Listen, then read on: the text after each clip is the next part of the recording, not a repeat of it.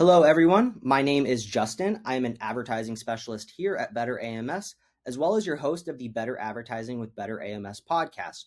If you're new here, go ahead and click subscribe to get notified whenever we put out new videos on ad strategies, new features and rollouts, and general e-commerce education. In this video, specifically, I want to cover how to optimize your PPC bids within Walmart Marketplace to achieve your target ACOS and profit goals. The best part is this bid ops system is fully automated and free to use from our friends at Walmart. As I mentioned, I host your Better Advertising with BetterAMS podcast. Here you can scan the QR code to find all our past episodes and subscribe to not miss any upcoming episodes.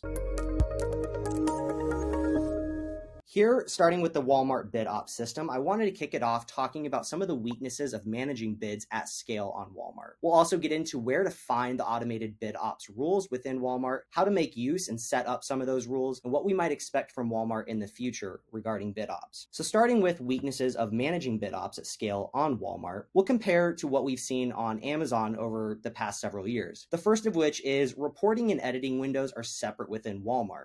Whereas in Amazon, we can go in and review any campaign down to the ad group level and look at all of our targets next to performance over any date range we set and make appropriate bid adjustments based on that performance. Not quite the case on Walmart yet. We have to go download a report separate from where we actually make edits to bids, thus two separate windows, making it a little bit more tedious and difficult to, manage these bids. Second of which, pretty similar, is no targeting tab within Walmart. We've been very spoiled on Amazon having all of our targets across all campaigns aggregated into one window, one tab called the targeting tab on Amazon over the last year.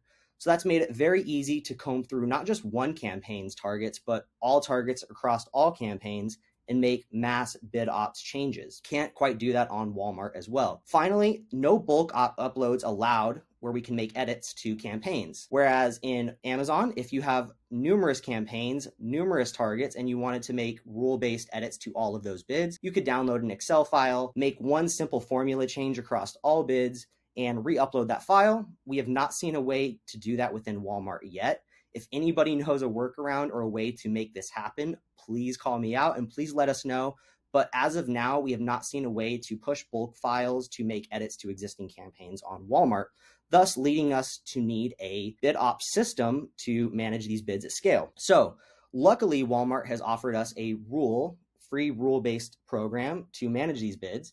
And so where can we find these things within Walmart Marketplace? Let's take a little field trip over to Walmart Marketplace.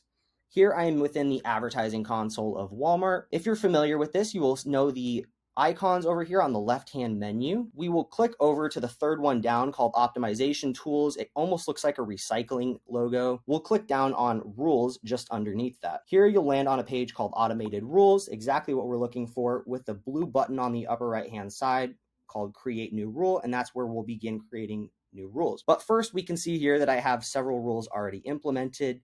Some pretty basic industry standard ones for advertisers, raising bids on low ACOS targets, trying to squeeze more impressions and sales out of those targets that are performing really, really well. Lowering bids on high ACOS targets, exactly the opposite of what I just mentioned. So these targets are generating sales, but doing so at a unacceptable ACOS, very unprofitable, and we need to lower those bids down. The third of which is lowering bids with clicks, spend, and no sales. So this is to say, if we were to even generate a sale after the next click, these campaigns have already generated quite enough clicks and spend that we should begin to lower these bids, because any sales that come in going forward are going to result in a high ACOS. So let's get ahead of that optimization process. So these are very open to debate. Again, this is more of an art than a science. So play with these rules as you like, but this is the best place to find where to implement rules and to make automated bid ops systems.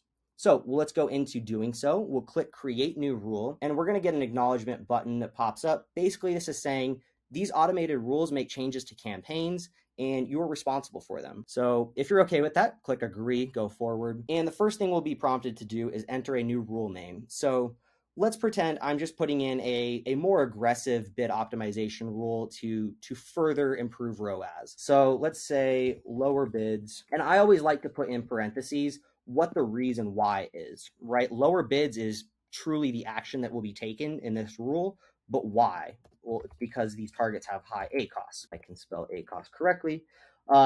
And we can go forward. Action type, you can set these to purely just notifications. If you do not want these rules to take any action, to make any changes to campaigns, you can solely leave these as a notification only rule, and you can be notified anytime certain actions happens. Here we can also see there's a notification only option for action type rather than increasing budgets or bids, which is how we're going to show how to use these rules. You could use this rule solely for a notification only purpose. And what's great is these eye emblems on the right hand side to these rules are great at explaining just what these things are. So the notification only says select this option if you'd like to be emailed per the selected rule frequency.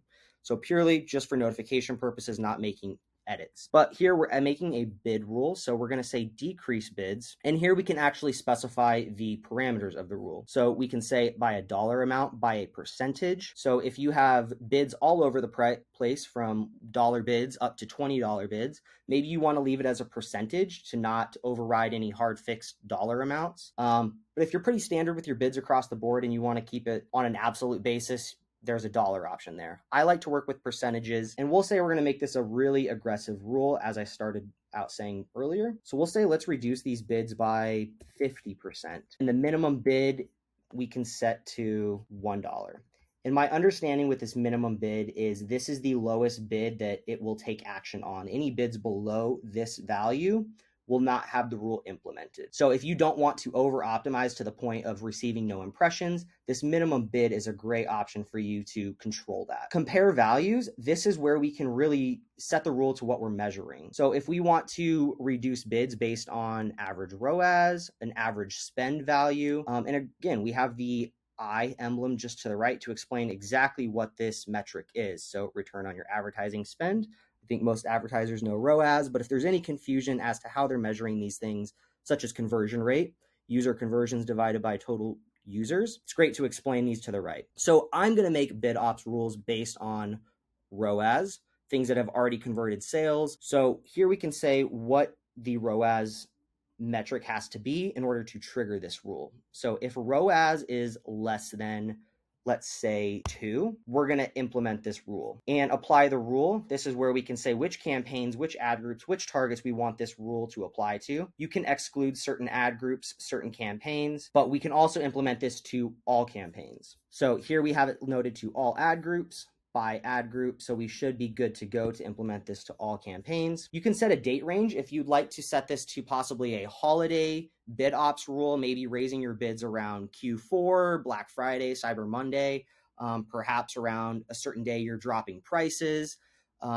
This is a great place to set temporary rules based on a start date and an end date. And so here we can just select indefinitely. If we want this rule to run forever until we say to stop, we'll just click indefinitely. And the compare from window will say, what date range are we comparing over, or are we looking at to consider data for bid ops? So if you want to look at the last 30 days worth of data, that's a good place I like to start for bid ops. I don't like to consider a sample size much smaller than 30 days or 1 month worth of data. If you want to be more aggressive and consider 2 months worth of data for your ops, you have that option as well. An occurrence will say how often this rule will run. Do you want to run this rule daily, weekly, monthly, or just one time? We could just run this rule once, see how it works out, and come back later and run it again if we choose to do so. I will set this to weekly, and then we can set an email in here if you want to be notified yourself to what changes were made. And again, this is coming back to where we can set to action type notification only. You can set your email down here to be notified when certain metrics are hit, such as ROAS, spend, clicks, etc., as I showed. Here we can click save. It will be implemented, and we can see the new rule: decrease bids by 50% when ROAS is less than 2 on all ad groups. We will implement that weekly, looking at data from the last 30 days. And that is exactly where we can find and implement the automated rules within Walmart. So what we can expect from our friends at Walmart in the future regarding bid ops, I think we can draw back on some of those points I mentioned earlier a few slides ago, namely the bulk ops file and a single window where we can see performance and make edits to our bids in the same window. rather than having to download a report, evaluate that report and that data, and then go make edits in a separate window. I think these are some of the improvements that are likely to be coming from Walmart. If you're at Walmart, please shout us out. Let us know what we can expect going forward. We'd love to play around with new toys, new features. But again, this automated bid ops rules is a great place to start. And again, it's free, fully automated, and native to Walmart. No third-party tools needed. So to wrap up here, I'd like to welcome you to subscribe to Better Advertising with BetterAMS podcast. Again, wherever you stream, we are found everywhere. Find content like this. We also love talking with brands, some of the largest thought leaders in the e-commerce space in terms of how they built a brand, how they marketed their brand, how they came to build an audience. Just tons of great advertising marketing material if you're in the e-commerce industry on our podcast. So be sure to go subscribe wherever you stream. That will do it for us today. Again, my name is Justin. I hope you guys had a great one. Cheers.